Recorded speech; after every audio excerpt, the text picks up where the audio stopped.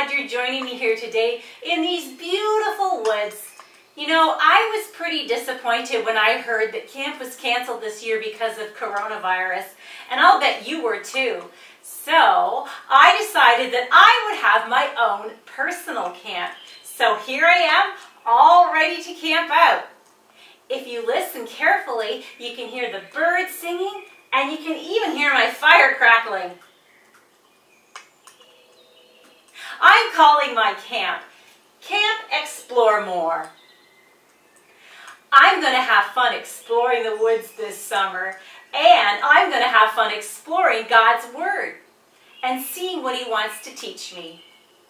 Now, even though you can't be here with me in person, I want to invite you to join me online every Sunday morning over the summer at Camp Explore More.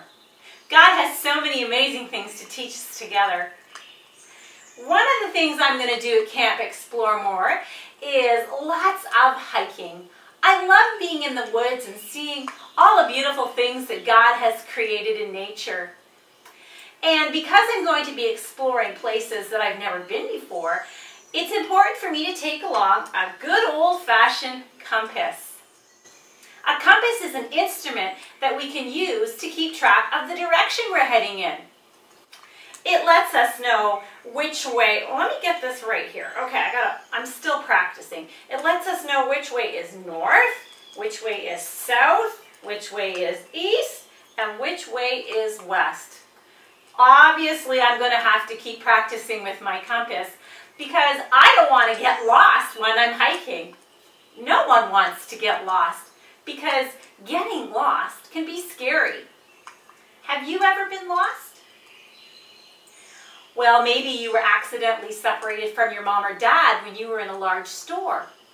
Or maybe you were in an amusement park and your mom and dad were lost in the crowd and you couldn't find them. Or maybe you went hiking with your family and your mom and dad went one way and you went the other way. That feeling of lost or being separated from our parents is scary. In our Bible story today, we're going to hear about a lost sheep. Now, I don't know if the sheep was scared about being lost, but the loving shepherd wasn't going to leave his sheep all on its own.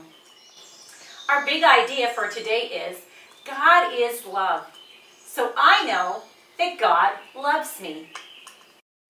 Our story is from the book of Luke, chapter 15. Luke is the third book of the New Testament. And here's where our story fits into the big God story timeline. The Bible is the Word of God, and everything in the Bible is true.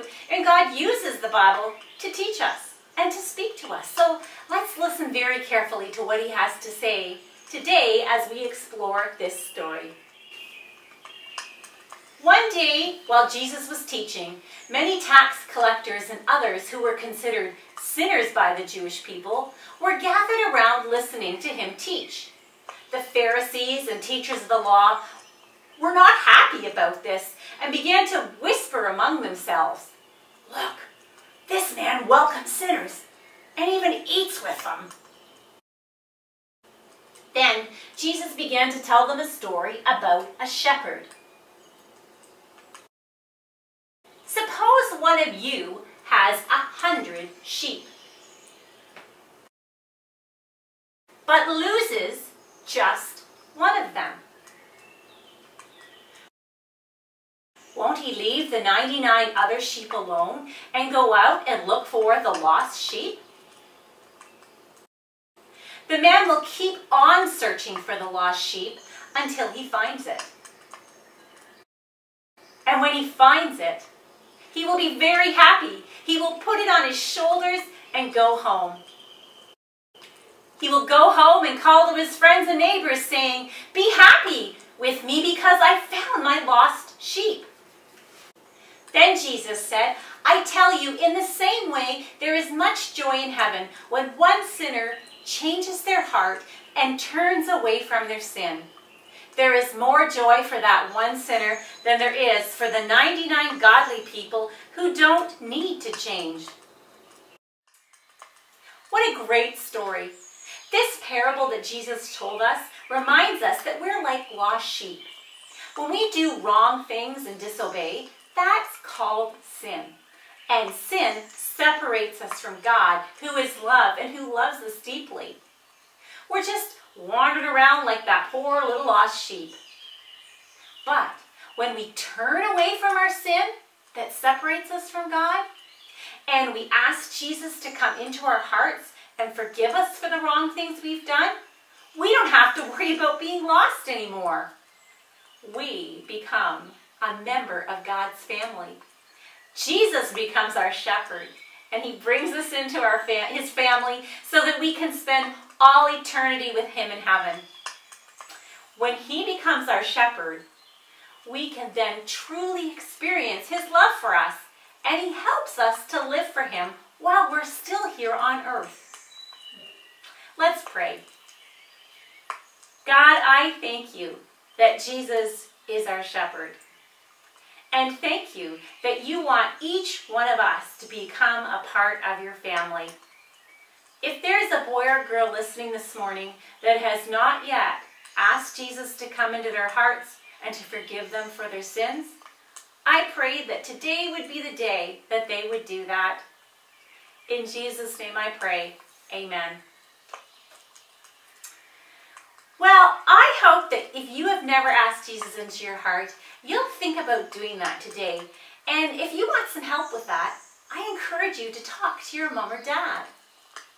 Now, we have a Bible memory verse that we're going to look at today. So here's our memory verse. Yes, I am the gate. Those who come in through me will be saved. They will come and go freely and will find good pasture. John 10:9. In this verse, Jesus is the one talking. So if Jesus is saying that he's the gate, that means that he is the only way in. There's no other way to become a part of God's family than through Jesus, his son. Jesus is our shepherd, and he is the gate. Well, that's it for today at Camp Explore More. I hope you will join me again next week for more Bible exploration. I'll be right here next to my campfire waiting for you in the forest. And remember, God loves you, and this camper does too.